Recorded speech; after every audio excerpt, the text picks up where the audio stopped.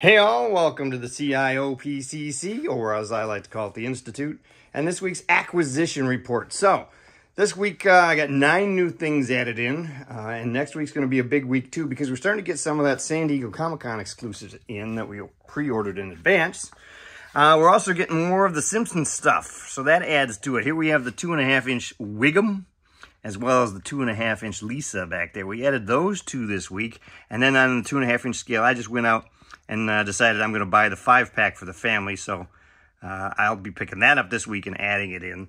I still don't have the other 2 5-inch ones in the first wave, Homer and Groundskeeper Willie. I am hoping to find those here sometime this week. But I did pre-order the second wave already. You got the deluxe figures showing up on Big Bad Toy Store, so that line is starting to crank along. So there's the first 2 of the 9 I picked up this week. Number 3, I know, I swear you're not going to keep seeing these, but this week I did pick up one more. That is the Mama Pest version of Linda up there. And so that leaves me, I think, with just one more of these to pick up. That would be Brunch Squatch. So I'm got to get that one.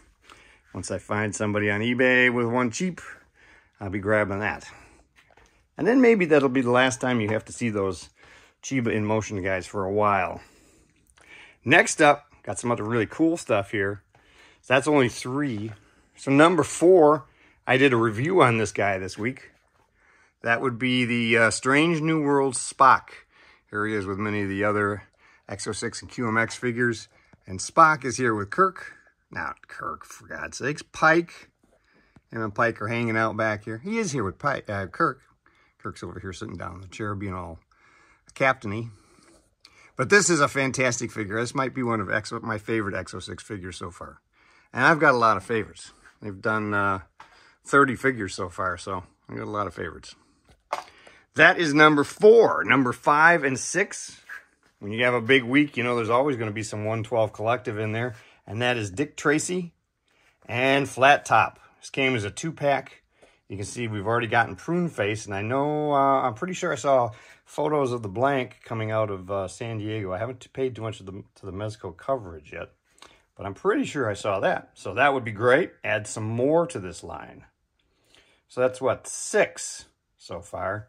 These are really great figures. You know, I never really expected to get such cool pulp comic age stuff from anybody.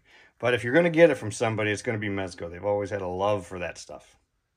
So, let's look at the next 2. This is a San Diego Comic-Con exclusive. I haven't opened this guy up, and I don't know if I'm going to. This is the first Turtles 2-pack that NECA has produced. Here, let's see. They just slide out one end, so we will slide the cover off. And you can see what these bad boys look like. There they are. There's those first Turtles. Like I said, I don't think I'll be opening these ones up. I think like the signed version of the original black and white drawing style that I had gotten at Comic-Con many years ago, I think I'll keep this one boxed. Nice set. That's 7 and 8. So I said 9, right? It's only one more. Kind of blew through those pretty quick. And one more is another great 6-scale figure. I haven't been buying a lot of Hot Toys, but I was looking forward to this one coming in. This is the Suri as Black Panther. I didn't use the, this is one of those rare occasions when I didn't use the Hot Toys unmasked sculpt because I have Suri there already from the previous movie, and I thought it looked better now to have her standing next to her with this new Black Panther costume, with the rest of the Black Panther line. So there's number 9. It was a great haul this week. Lots of excellent stuff. I know I've already got more stuff coming in tomorrow, thanks to San Diego Comic-Con, as well as a couple other things that I had pre-ordered. So this is going to be another big week in front of me. So we will definitely have a acquisition report next week, and I'm hoping that next week things are going to calm down enough that I can start doing some more favorite collections and top 10 lists again. The last few weeks have just been so crazy that I haven't been doing enough. So make sure you subscribe, have a great weekend, and hope your collecting is going great.